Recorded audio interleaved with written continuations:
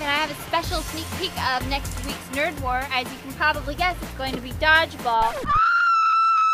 But since this is King of the Nerds, we're not going to do your typical dodgeball.